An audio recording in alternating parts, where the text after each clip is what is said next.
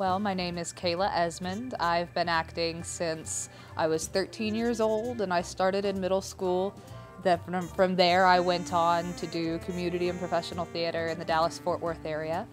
After that, on a whim, I went to Ouachita Baptist University in Arkadelphia, Arkansas. I didn't decide to go there until about a month before, when I realized I didn't want to be an archaeologist, I wanted to be an actor. And from there, I started working after graduation in film and theater in Little Rock, and that brought me to Murry's, thankfully. And this is my second show here, and I'm excited to be back. I love getting to work at Murry's. I love theaters where the audience is right there, and there's this camaraderie between the audience and the actors, because we're right there. And so many people know each other and have seen the same people in shows before, so there's a familiarity. It makes it really fun. Farce of Nature is a really fun Southern fried farce written by Wooten, who we all here in the dinner theater world love.